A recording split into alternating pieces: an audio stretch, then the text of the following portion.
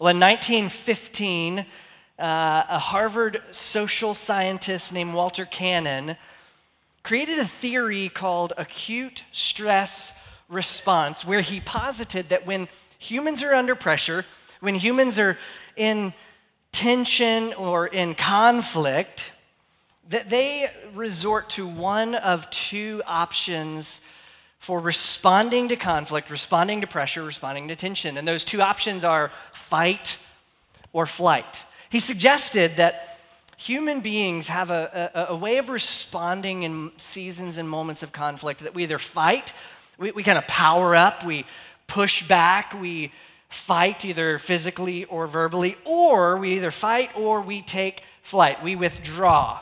We retract, we step back and try to avoid things altogether. In his research, he said that there are only and always two possible responses, fight or flight. This morning, we're going to see that Jesus offers a third. Regardless of what Harvard research shows, Jesus offers a third way, and we're going to see in our text today that Jesus will teach us and show us what he later modeled for us on the cross, that there is a third way of responding in the midst of conflict. Now, we've been dragging our feet all summer long through the most famous sermon ever given. The most famous sermon in any religion is what we've spent all summer long digging into, because it's not just a sermon, it's essentially Jesus' manifesto, his way of addressing and describing this depiction of what the Christian life looks like. And Jesus, up to this point, has been uber practical for us, at times even uncomfortable.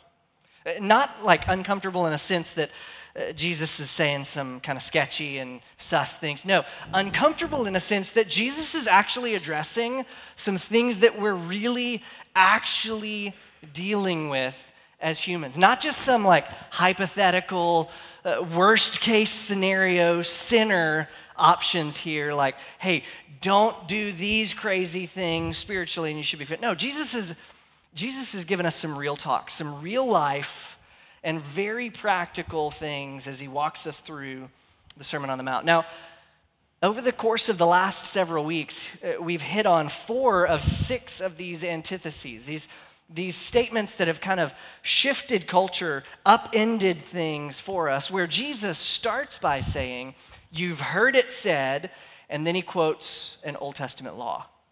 But I'm here to tell you, Jesus says, that life in my kingdom, living like me, your Messiah, the Christ, looks different. I'm here to tell you, and then he drills down and he drills deep and he goes under the surface, and he doesn't just take hedge trimmers, he takes chainsaws. He's going deep into what actually motivates us and fuels us and drives us. This human behavior from the surface level is not what Jesus is after.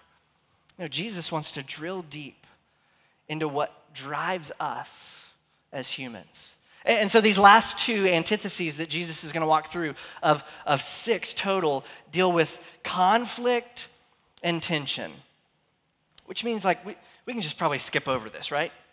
Nobody deals with any conflict in your family. There's probably not any conflict in your marriage. There's probably not any conflict with your kids or your spouse at your work, in your neighborhood, let alone there's not any conflict whatsoever in our culture today, right? Wrong. Which means what Jesus has to say to us this morning, critically important. But before we lock in, I've just got to say that this is probably the most misunderstood and misused parts of the Sermon on the Mount. Possibly the most misunderstood and misused portions of all of the New Testament. It has been misused, misapplied, misunderstood, and it's been leveraged to justify abuse and violence and oppression of the most vulnerable and the less powerful in all of society, which, if you know the character of Christ, You know that to leverage Scripture for power and abuse and taking advantage of the less vulnerable could not be further from who Jesus is and his character. And so Jesus, he's kind of getting toward the middle of this Sermon on the Mount, says this in verse 38. You have heard it said, an eye for an eye and a tooth for a tooth. Now, Jesus here in this, as he's quoting back to the Old Testament law, he's actually quoting from three different texts from the Old Testament. Exodus 21, Leviticus 24, and Deuteronomy 19. He's quoting from this cultural ancient law that in Latin is known as the lex talionis. It was the law of retaliation. And the law in the ancient world was established as a guide to retribution that said that the punishment should be appropriate to the proportion of the crime. The punishment ought to fit the crime. And so if somebody steals a loaf of bread from you, it would be inappropriate to go burn their house to the ground and murder their family, right? Doesn't quite fit, the punishment doesn't quite fit the crime. Now, scholars would agree that this lex talionis probably wasn't meant to be applied to every single case in every single crime. It was more of a graphic metaphor, established an equivalence of loss and a guide for justice in that day. But Jesus is going to give us a handful of examples, and like he does throughout the rest of the Sermon on the Mount, Jesus is going to kind of weave in this story so that we can understand as Christians with great clarity and great confidence what it looks like for Christians to deal with conflict. Now, this is how Jesus says it. You have heard it said, an eye for an eye and a tooth for a tooth. But I say to you, Jesus, in my kingdom, my ethic that I'm putting forward is that you should, but I say to you, don't resist the one who's evil. But if anyone slaps you on the right cheek, turn to him the other also. And if anyone would sue you and take your tunic, let him have your cloak as well. And if anyone forces you to go 1 mile, go with him 2 miles. What's interesting is that in each of these circumstances and in each of these cases, the Christian is the one who's in a position with less power. Jesus is not addressing government or military action here. What he's unpacking for us is the unique way that Christians should respond when mistreated or disrespected. In a way, Jesus is walking us through this ethic of peaceful compliance that asserts one's equity. Now, keep in mind that these were a people who were living under Roman occupation. They were living in this first century under the Roman oppression, and it was not uncommon in those days for a person of a Jewish faith and the civilians under Roman occupation, for a Roman soldier to show up at your door with swords drawn and body armor on. They would often just kick down the door of any civilian around, and they would plunder everything and anything that they wanted. The Romans were known for abducting children and abusing and beating family members, and they would laugh all while they were doing it, while you sat and wept in terror. To add insult to injury, the Roman Empire was known for taxing you just to live in your own space, to live in your own home. So how do you think people felt about a Roman occupation in that day? Not great. They were literally hoping that the Messiah would come, liberate them, give them freedom, and then come in with some military might and power. But watch what Jesus says in verse 39. But I say to you, don't resist the one who's evil. If anyone slaps you on the right cheek, turn to him the other also. Now, Jesus is very specific here. Notice he doesn't say, in general, if somebody slaps you, just give them whatever cheek that they didn't hit you on. No, Jesus says, if someone slaps you on the right cheek. Now, in the first century Jewish culture, the left hand was considered unclean. Spare me into going into all of the details here, but suffice it to say, in the first century, there was no Charmin Ultra. Okay, there was no single ply. There was no double ply. There was no quilted quicker pick. Y'all smell what I'm stepping in? You picking up what I'm putting down? Everybody clear on this? So the left hand in the first century was universally understood as being unclean. The right hand, on the other hand, see what I did there? That was funny. Because I was talking about the left hand, on the other hand, the right hand, on the other hand, was used for work. It was used for all of the interacting, anytime you would use your hands for something, to shake another person's hand, you would use the right hand. And so if someone in the first century is getting slapped on the right cheek and the left hand isn't being used, what does this imply? It implies that this is a backhanded slap. So this slap is less about violence and more about disrespect. It's this backhanded slap that in the moment, what's our response? Harvard would say you either fight or you take flight. You hit back or you run away in embarrassment. But Jesus offers a third way. And it's this third option of grace and not backing down and reclaiming humanity. N.T. Wright, New Testament scholar and theologian, offers this insight on the text. He writes, what's the answer? How do we answer here? If somebody slaps you, if somebody backhands you, what should we do, Jesus? Hitting back only keeps the evil in circulation. Offering the other cheek implies, hit me again if you like, but now as an equal, not an inferior. Turning the other cheek is not cowering, it's standing up and standing in the presence of oppression and refusing to be defined by the oppressor. It's not an act of shame, it's an act of dignity. What Jesus isn't saying here is, fool me once, shame on you. Fool me twice, just let him hit you again. No, this is not what Jesus is talking about. But Jesus goes on. He starts with a story and an example of abuse, and then he shifts gears here in verse 40.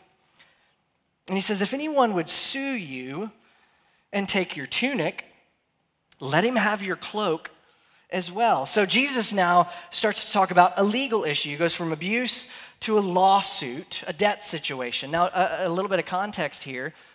The Roman Empire were so abusive in their power and caused the already poor in their empire to give up even the very little that they had.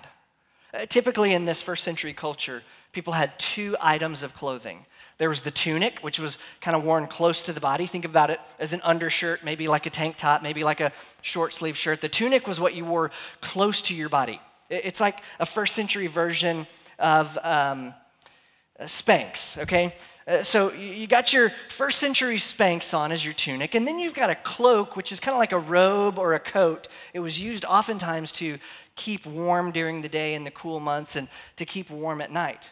Now, under Mosaic law, you couldn't legally take someone's cloak away from them. It was just first century provision for making sure that people were able to stay warm and covered. So Jesus is talking about this hypothetical situation. Let's say someone is suing you, and the only thing you have left to your name is your tunic. It's your undershirt. And so the law was you got to give them that because that's all you have left. And Jesus says, while you're at it, give them your jacket too, which legally you don't even have to give up. Which begs the question, if this is all you've got, what does this leave you with, clothing-wise? Nothing. Socks and a smile. You're in your birthday suit here in the courtroom in front of God and everyone, completely naked. And so what's happening in this moment? Fight or flight. You're being sued, you've got nothing left, and Jesus says, oh, neither fight nor flight. The tables have been turned now, and the plaintiff is now caused nakedness and shame, which is absurd, right? The oppressor has pushed it too far and shamed the oppressed. Now, Jesus is teaching this in a time and culture when there were two ways to identify someone's ethnicity: by the clothes that they wore and the accent that they had. Think about another time that Jesus was teaching something similar to this, the parable of the Good Samaritan. This is the story of this person who is on the side of the road, who has been stripped and left for dead. In 2 words, stripped, he's got no clothes on, left for dead, and this person is unconscious. In 2 words, Jesus has spoken about this person and removed any ability to determine what ethnic background this person belonged to. Everybody's listening to Jesus tell the story of the Good Samaritan, wondering, okay, tell us, is this person on the side of the road? Are they on our side? Are they on our team, or are they on the opposition? Are they part of our ethnic group, or are they part of some other ethnic group? But Jesus reduces the story of the Good Samaritan, just like he does in the story of the Sermon on the Mount. He reduces the story to the dignity of a human being. He boils it all down to reduce this to a question not of ethnicity, but of humanity. And he highlights human dignity and the value of the Imago Dei, the image of God. And the image of God tells us this, that every single person ever born was made in the image of God. Regardless of the color of their skin, regardless of the number in their bank account, regardless of any choices they're making, the country of origin, or the political party they're registered as. Translation for us, we as Christians ought to be the people who love every single person no matter what. Maybe this guy who's suing this other person has these clothes thrown at him. Oh, you want to take my tunic? Here's the cloak too. Maybe the one who's suing would see this person's humanity and feel embarrassed, like, I've taken everything, what am I doing? Am I taking the very last thing from this human being that he's just standing here vulnerable? Time and time again, all throughout Scripture, the teachings of Jesus powerfully reveal the inherent value and dignity of human beings. Jesus is not done. He goes on in verse 41. And if anyone forces you to go 1 mile, go with him 2 miles. Now, military law in that day, in the first century, made it permissible for a soldier to get a civilian at any time and force this civilian to carry his pack, his weapons, for 1 mile. Now, in this day, a Roman military pack would have weighed about 85 pounds. But the law limited this request to 1 mile. If a Roman soldier had a civilian carry his pack more than 1 mile, the soldier was in violation of the military code. And military code was upheld higher and stronger than civilian code. And so Jesus says, next time a soldier forces you to carry his pack, cooperate, carry it. Carry it to the 1st mile, and then carry it for him a 2nd mile. Now, a Roman soldier could, at any point in the day, interrupt any work that somebody was doing, any play, any family time, and force the civilian to comply. Which, as you can imagine, led to so many in that culture just begrudgingly picking up the pack and start walking. And you can imagine they're probably muttering and complaining until they get to that mile marker. But in this situation, in the story that Jesus is telling, the power dynamic shifts. This person who walks 1 mile now keeps going for a 2nd mile. Can't you imagine that the Roman soldier's like, hey, this is in violation of military code. My commanding officer is going to be so upset. This is not going to go well. This will not end well. What are you doing? But yet in all 3 of these instances, Jesus is teaching the oppressed how to take the power back from the oppressor in surprising and unexpected moves of peaceful defiance that actually restores dignity to the point that Jesus is reminding us today. He's reminding you, you were created in the image of God. You are not a doormat. You may have felt like a doormat at some point in your life, where you were taken advantage of, where you were abused, where someone took advantage of your kindness and your generosity. But Jesus reminds us all, every person in this room, every person watching online, everyone in our community, and on planet Earth, you're created in the image of God, and you're not a doormat.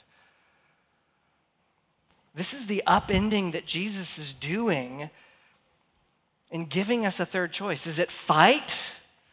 Is that the way we respond as Christians in conflict? Or is it flight? Do we just kind of walk away and act like it never happened? Jesus gives us a third choice, a choice that restores dignity through peace.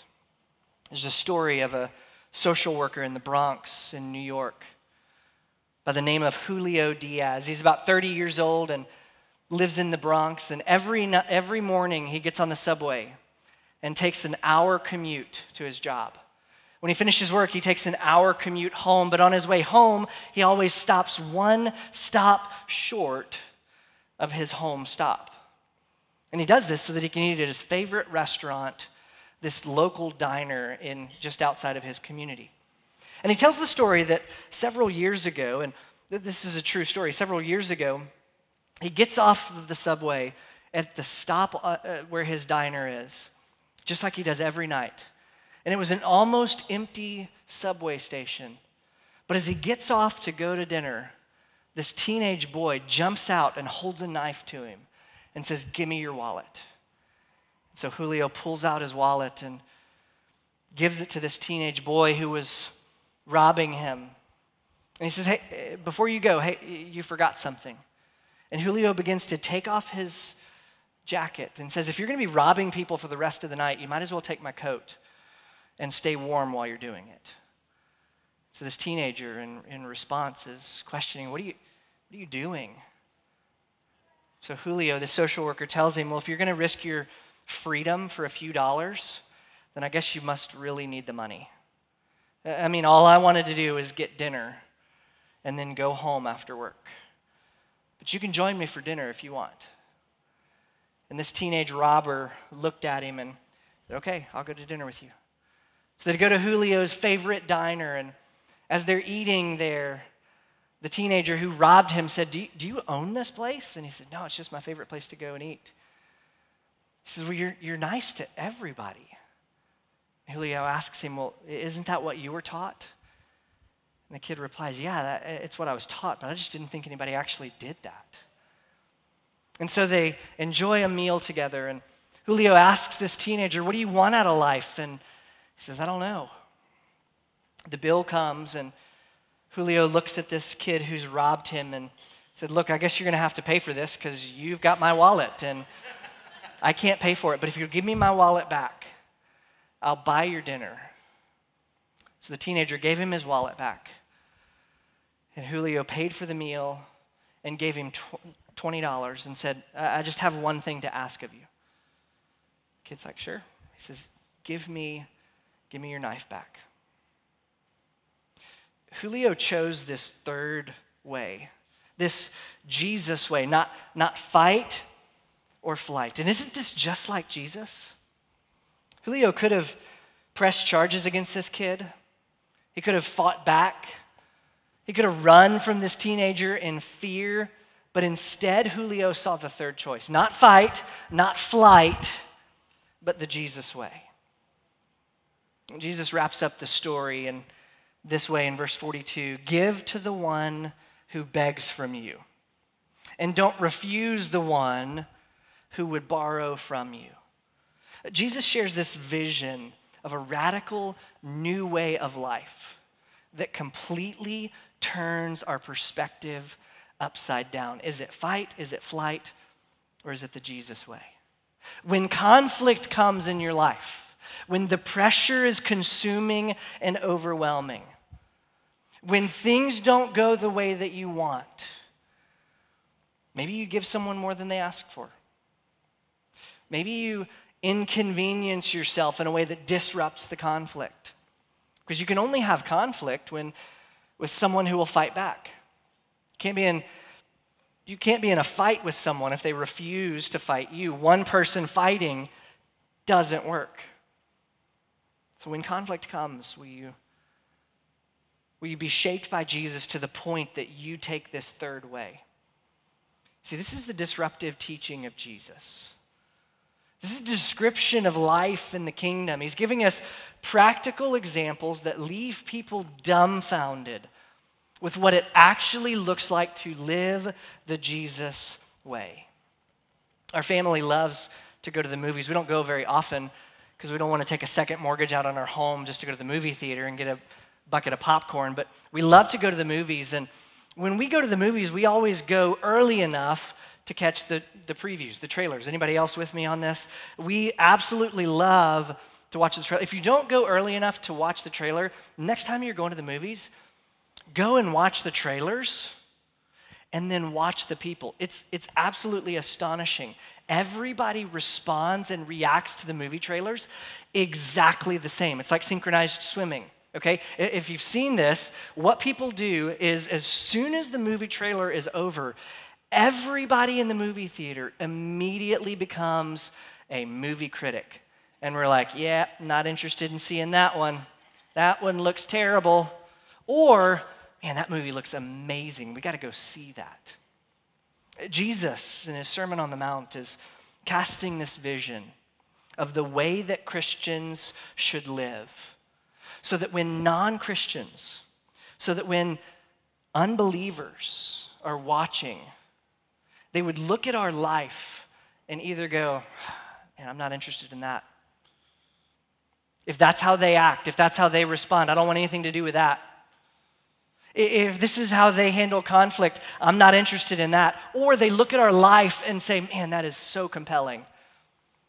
That is remarkable that in the face of pressure, in the face of suffering and persecution and difficulty, there's something different about these people that causes them to respond differently. The way that you live your life is a movie trailer for the outside world. And Jesus is giving us all of this coaching in the Sermon on the Mount. For the first 60 to 70 years of the Christian faith, the Romans referred to us not as Christians, but as people of the way. They called Christians people of the way because nobody knew who Jesus was. A lot of the people around in the culture didn't know what the scriptures said. They just knew that there was something radically different and authentic about the way that these Christ followers lived. There's something different about the way that they served others even when they were oppressed. There was something about the way that they stewarded marriage and relationships. There was something different about the way that these people stewarded their money and their finances and sacrificially and generously gave. There's something that people saw about the way that these people selflessly and tirelessly gave of themselves to help their fellow man, even if that person was their enemy. It was so striking that in the first century, it absolutely turned culture upside down. So much so that they referred to Christians as people of the way. Y'all, we've got to reclaim our identity as people of the way so that when someone doesn't know what our Bible says, when someone doesn't know who our Jesus is, they can read the pages of our life and understand that there's something different about the way that we live that gives us the opportunity to say it's not something, it's someone who's changed everything about us. And so, friends, let's invite Jesus to shape every aspect of our life, our family, our finances, the way that we work, to the point where everybody around us says, the way that they're doing this is so different and so remarkable that I gotta see more about this. Let's pray. Jesus, we thank you for the way that you've modeled this for us. This isn't just something that you've taught in theory, saying, hey, this might be a good idea. God, this is an invitation that you have for us, that you've modeled for us in Jesus. And so, God, give us the courage to make the changes in our life so that we can be shaped by the life and the teaching and the ministry of Jesus. God, may we not walk out of this place unchanged. May we experience what it looks like to be shaped by Jesus. It's in his name we pray. Amen.